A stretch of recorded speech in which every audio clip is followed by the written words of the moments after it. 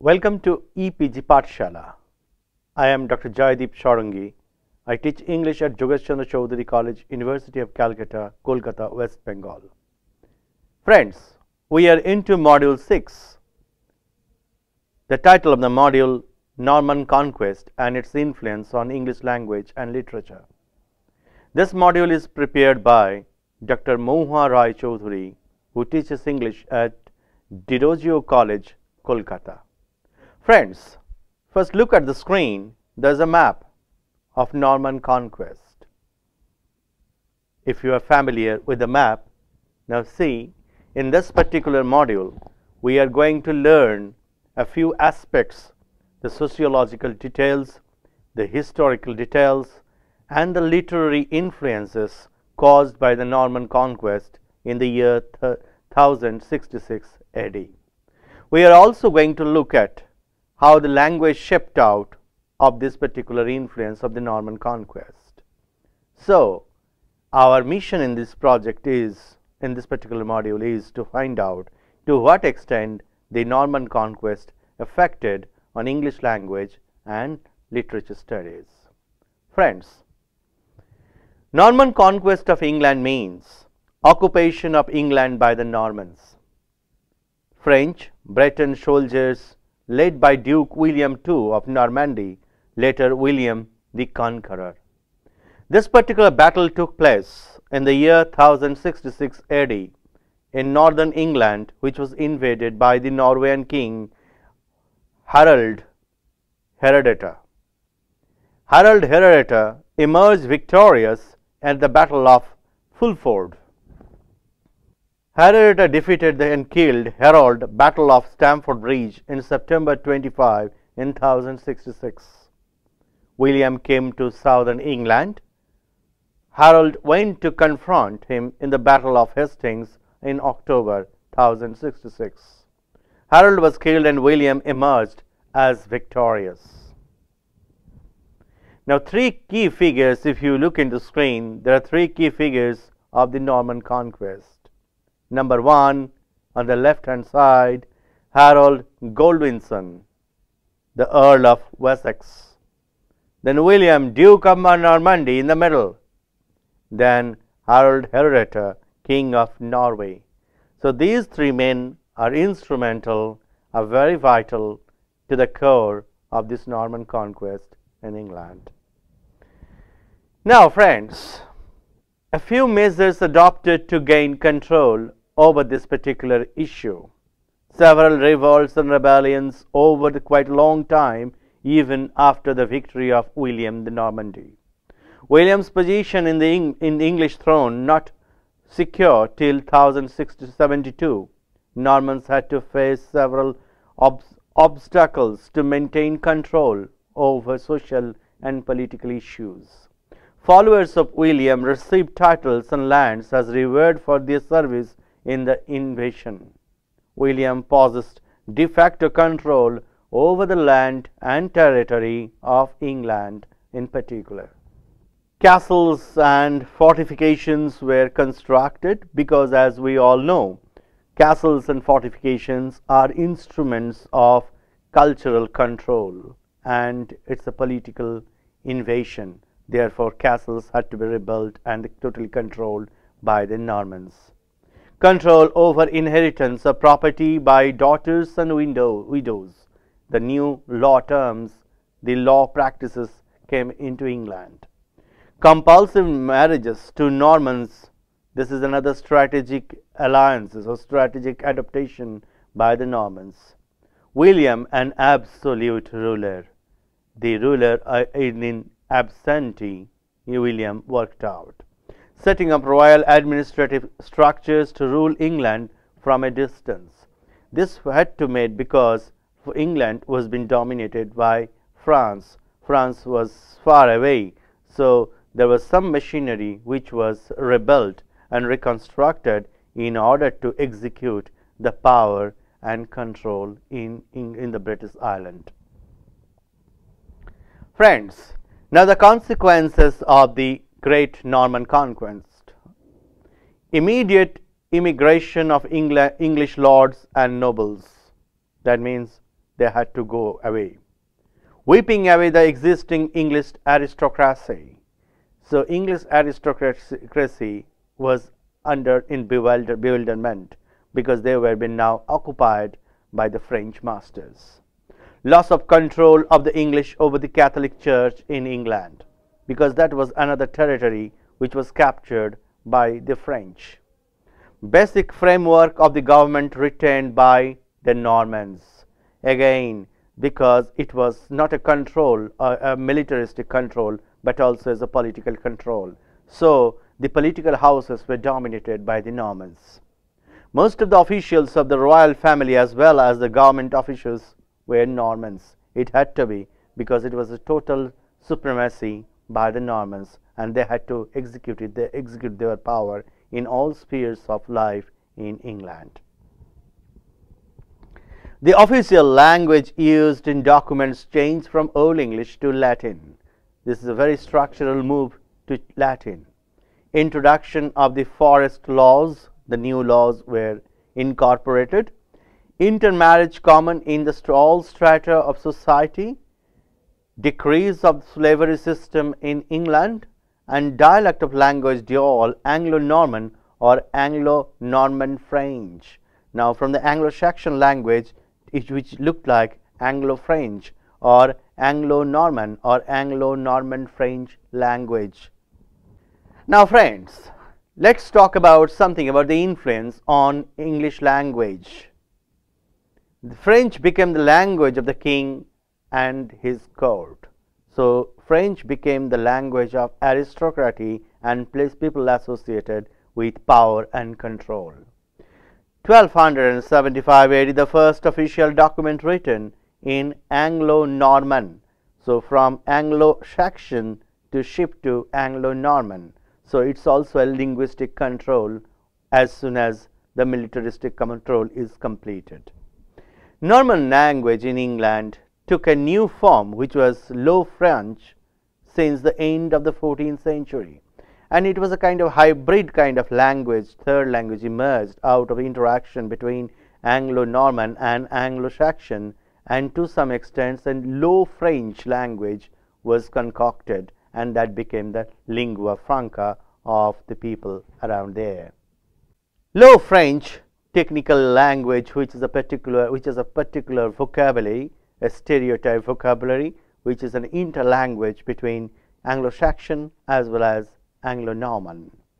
The grammatical rules and morphology pertaining to French not maintained stringently, so there was some kind of flexibility in all aspects. Norman language in England took a new form, which was Low French, since the end of the 15th century. Low French technical language with a particular vocabulary, grammatical rules and morphology pertaining to French not maintained stringently. Now the language of the people. French became popular and emerged as a second language. Enjoyed aristocratic association and prestigious status, because English, what was English, now French became that status. Medium of instruction in schools through Latin, and now it's also French. Language of business and communication. Churches selected French for communicating with the non-religious people. So almost in every sphere of life in England, French became an important language. Language of the people. Jury members had to understand French in order to comprehend the arguments and appeals of the lawyers. Commercials and private correspondences made in Anglo-Norman or Anglo-French. Now, influence of French on English language. French borrowings. It's related to diverse spheres and aspects of English life and society. First, words related to administrative and governmental affairs, crown, like crown, reign, minister, parliament, and nation. Similarly, words related to military affairs, like peace, army, lieutenant. Words related to feudalism, noble, glory, honor, peer.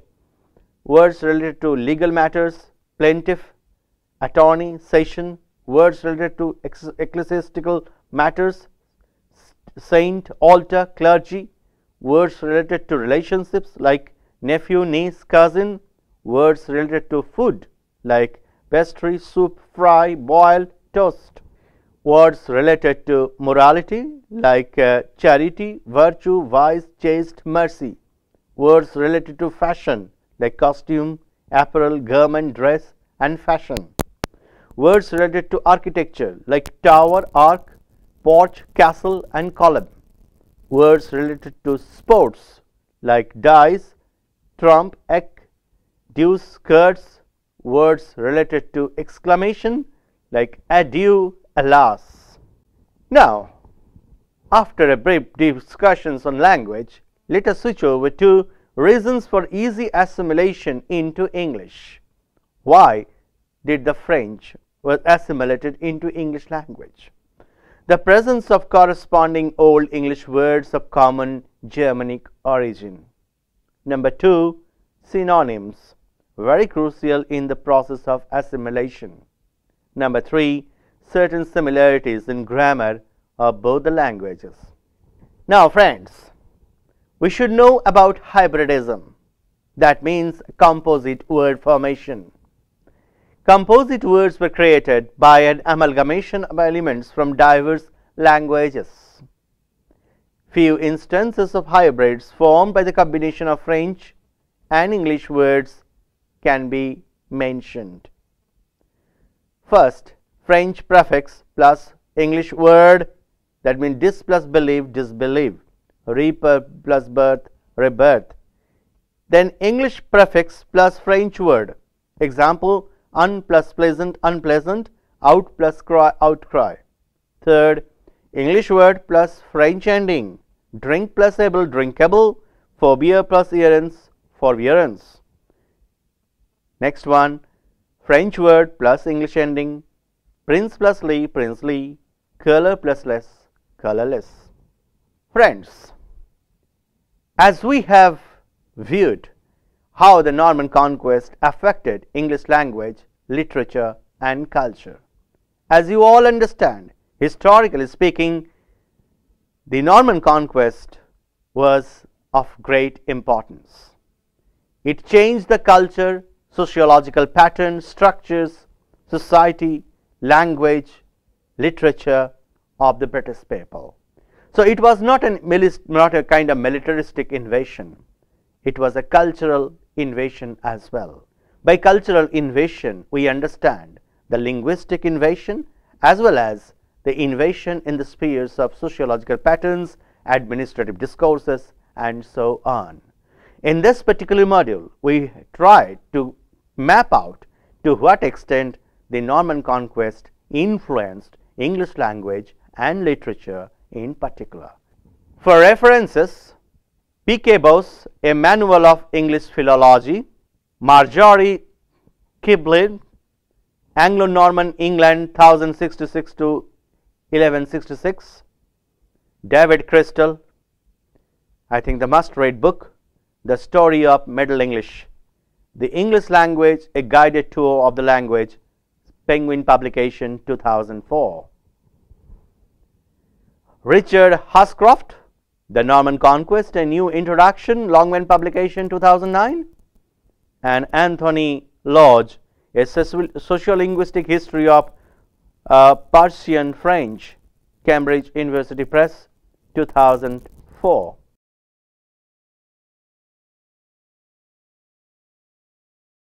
I think you also should note some audio-visual links. Here are them on the screen. Please enjoy.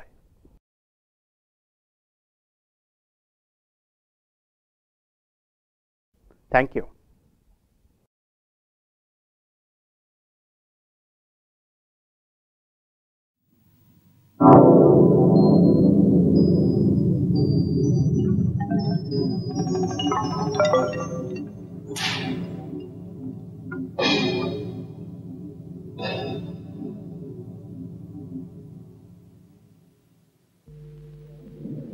The night is dark. The storm in the English Channel has gone.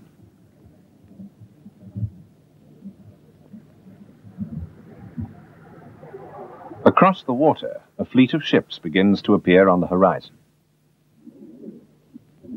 The night watch sound the alarm. Messengers must be sent to take the grim news to King Harold in the north.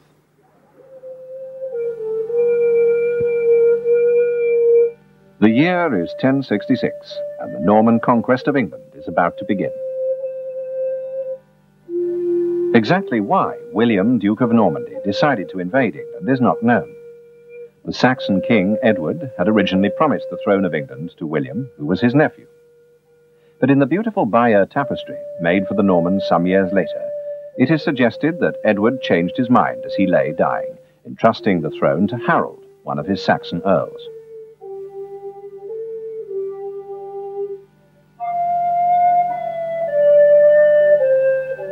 Whatever the answer is, the history of the Normans remains a remarkable story. 150 years before the invasion of England, after many years of Viking attacks, a reluctant king of France allowed a group of Vikings from Denmark to settle on the coast opposite England. This became known as Normandy, the land of the Northmen, or Normans. For more than 200 years, the Normans were a powerful force in the changing history of Europe. They conquered England. They overran parts of Scotland and Ireland. They made conquests in Italy and Sicily. And their power spread as far as the great city of Antioch in what is now modern Syria.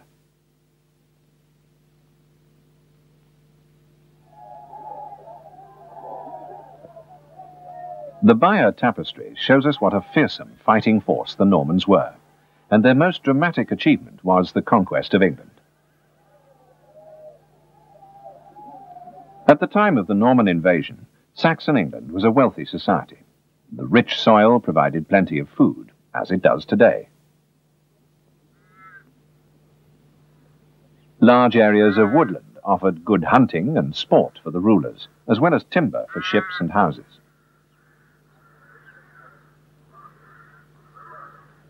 Towns and cities, like London and York, were important centres of industry and trade at the time.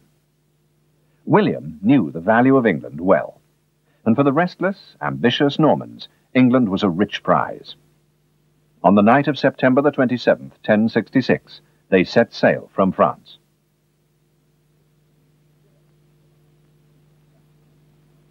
Here, in Sussex, where Battle Abbey now stands on the ridge of this hill, the Norman and Saxon armies met. The fury of the struggle that took place here more than 900 years ago, the clash of steel, the cries of the dying, has long since faded. It was here that Earl Harold, now King of England, was killed and the Saxon army defeated. To mark the event, William built a monastery on the very place that Harold died. Later, it was replaced with the buildings that we can see now. The Battle of Hastings lasted for a day, but the conquest of England took very much longer. In 1068, William had to go south to crush a rebellion in Exeter. The next year, he was faced with a series of uprisings in the north around York. And it was 3 more years before he was able to defeat Hereward the Wake in the marshes of the Fenlands near Cambridge.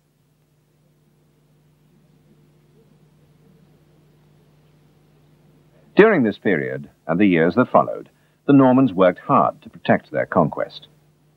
This is Berkhamsted Castle in Hertfordshire, a reminder today of those troubled times. Although little of the original castle has survived, we can imagine how it looked when it was built shortly after the Battle of Hastings. Like many Norman castles, it began as a wooden fortress, built as fast as possible with the materials that could be found nearby.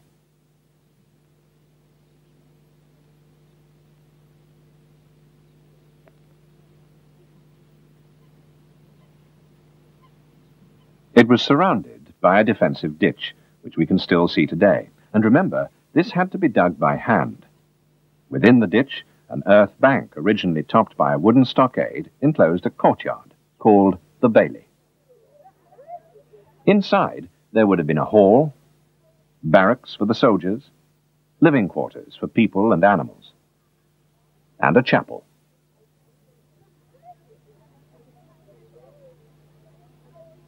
Looking across the bailey, we can see a large mound called a motte. On top of this, there was a wooden tower, or keep, again surrounded by a stockade.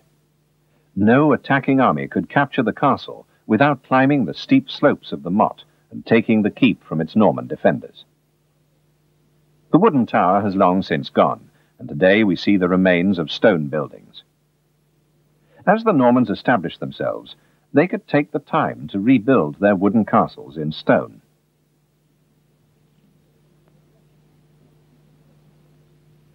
There are many Norman castles that survive today, but few are more impressive than the Tower of London. It was begun in 1068 as a simple earth fort built to house soldiers shortly after William's army entered London and crowned their leader, King of England. 10 years later, the stone construction of the White Tower began. This building was designed not only to be defended, but also to show how important the king was.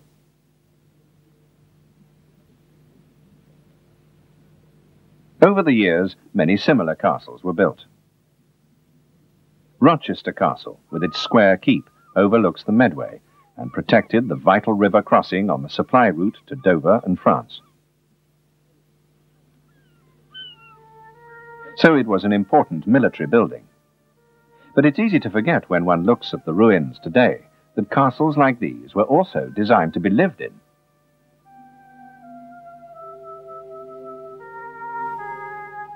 The entrance to the castle was on the first floor. Here, people from the surrounding countryside came to discuss business with the lord and his officials. Below, we see the basement of the castle.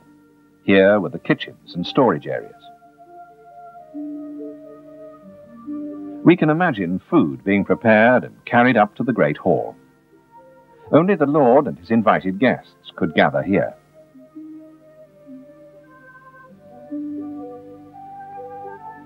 As we go up from floor to floor, the rooms become more private.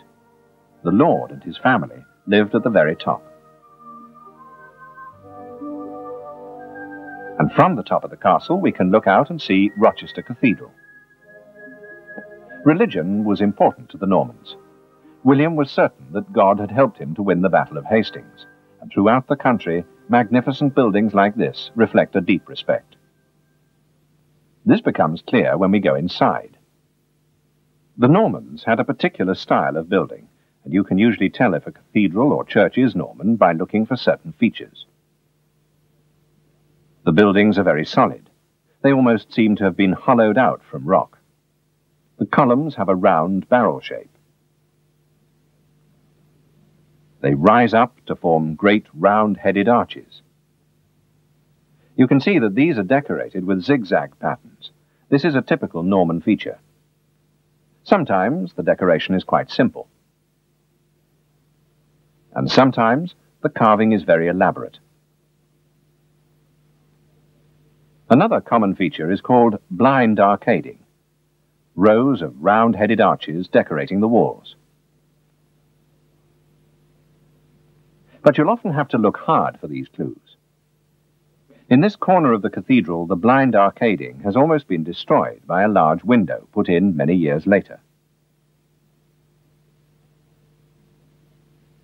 Again, in another part of the cathedral, we can see how a different type of arch has been built several hundred years later, and this too has been cut down the middle by other builders. You can see how different the styles are. Rochester Cathedral, like many other Norman buildings, was always being changed and added to, and in some places it's very hard to find the original Norman work.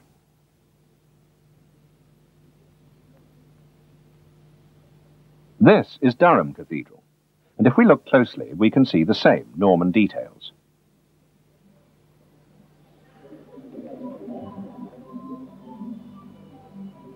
A solid mass of stone.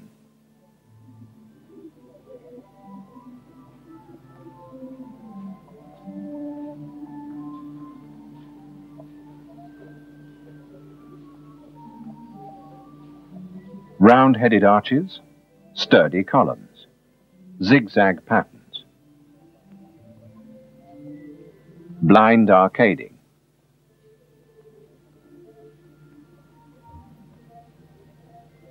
a castle of God to rival those of King. And just as King William built Battle Abbey, a thanksgiving to God for his success, his barons followed his lead and built churches and monasteries throughout the land.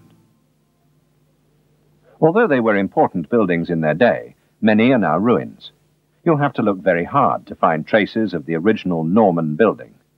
But the clues are there.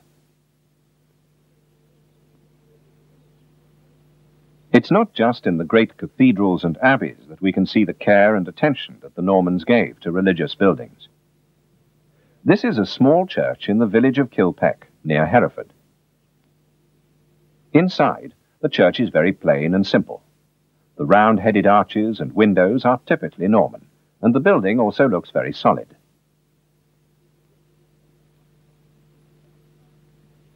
By contrast, the outside is richly decorated. Even roof supports are carved. Now look closely at the doorway. Here you can see the zigzag patterns again, but they form part of a rich, elaborate design.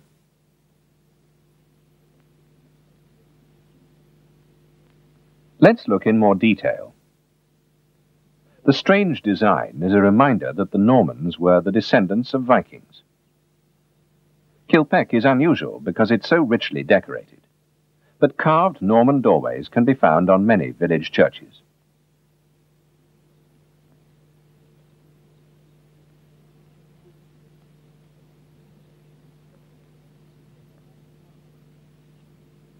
Even Norman houses, like this one in Lincoln, have the same shaped windows and doors.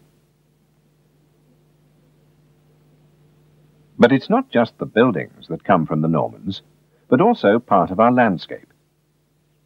In front of this small village church, you can see some earth banks and ditches.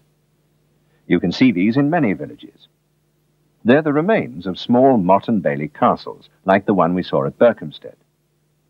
They were built by the Normans to protect the village, but are now almost forgotten.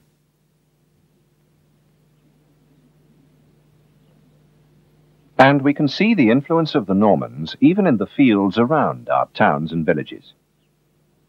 Norman farmers divided the fields into narrow strips, and the shapes of these can still be seen as ridges and furrows in the modern fields.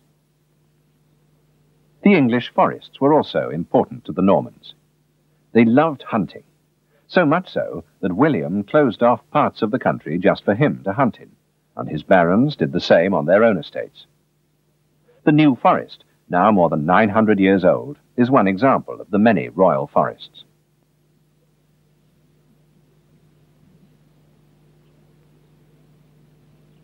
It was here that William hunted, and here that his son and successor, William Rufus, was accidentally killed by a hunter's arrow 44 years after the invasion. Because of the size and wealth of England, William wanted to learn more about his conquest. Which of his followers owned what property, and how much it was worth. A survey was made, which still survives today.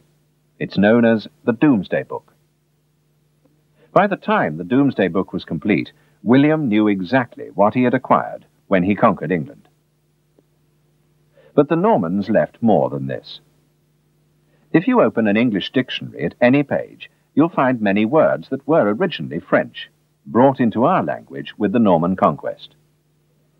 Even the name of your local streets or the name of your family may have its beginnings in Normandy. But more than anything, they left clues about themselves in our landscape and our buildings. In many places, the evidence is not hard to find. But in other places, it's much less obvious. Look at this old church in Norfolk. At first glance, there's nothing Norman about the building. But at the back, behind a rusty tin shed, a Norman doorway, round-headed, beautifully carved, and almost forgotten. This is the evidence from the past. It may be found in your town or village.